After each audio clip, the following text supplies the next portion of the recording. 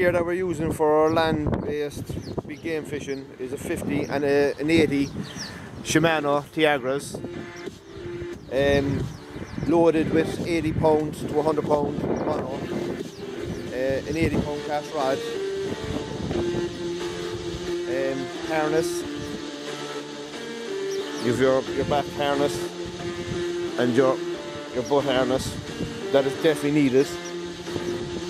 Then you have your breakaway line,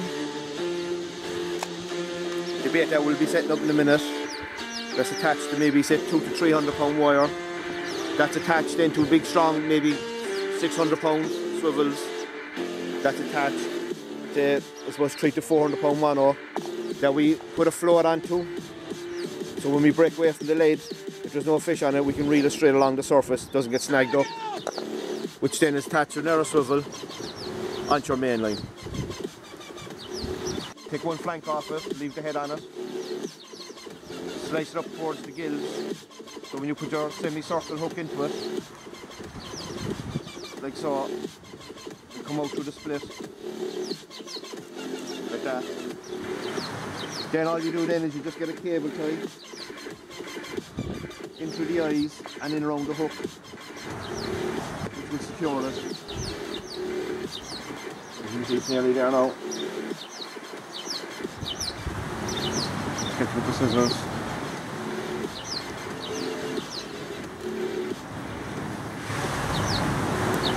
Keep it down tight.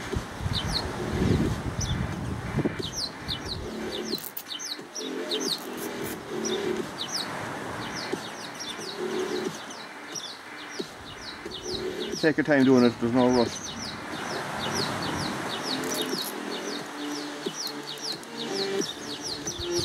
Keep adjusting it until you're happy.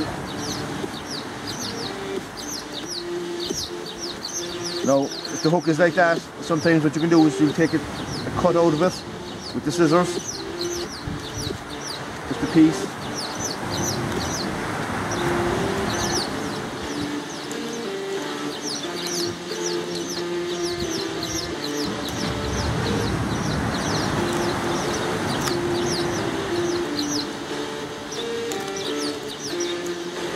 This gives the hook a better chance of coming around.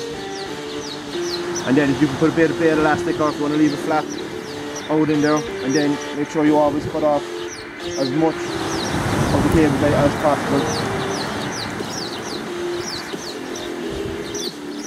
And always put it into a plastic bag.